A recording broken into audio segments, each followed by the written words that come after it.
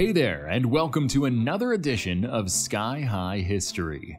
Today's episode is going to be totally sweet as we head to Lititz, Pennsylvania to talk about the Wilbur Chocolate Company, home of the original Chocolate Kiss. So, without further ado, let's jump into it. The Wilbur Chocolate Company was founded in 1865 by Henry Oscar Wilbur and Samuel Croft in the city of Philadelphia. Known then as Croft and Wilbur, the company produced molasses and hard candies.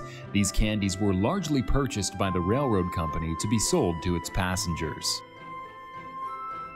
Wilbur Buds were the first chocolate kiss, invented in 1894.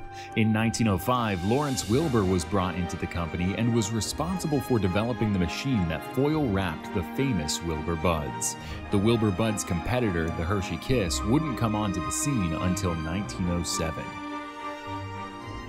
From there, the company changed names a few times, and there were several business acquisitions that would change the complexion of the then candy company into what we know it to be today.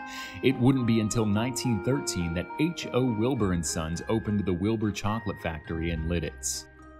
For the next 17 years, the Lititz plant would operate alongside sister plants in Philadelphia and Newark, New Jersey.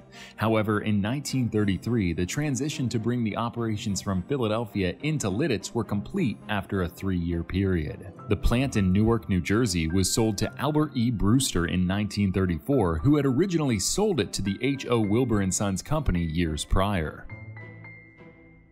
In 1958, the company officially changed its name to the Wilbur Chocolate Company and was owned as a subsidiary by McAndrews and Forbes Company. It would be sold 4 more times before its purchase by Cargill Incorporated in 1992. Today, Wilbur Chocolates is one of 4 brands owned by Cargill Incorporated. While Wilbur Chocolate is no longer being produced in Lititz, the old factory building is still there and now playing host to apartments and businesses, encouraging a newfound prosperity within the community. However, Wilbur still very much has a presence in Lititz, as you can find the Wilbur Chocolate store right across the street from the old Wilbur factory. I hope you learned something new today. If you did, make sure you hit the like button on this video. While you're at it, remember to hit the subscribe button as well. We're on the quest to 1,000 subscribers, and your help would be greatly appreciated. Until next time, I'm Chris, the Drone Geek. Take care now.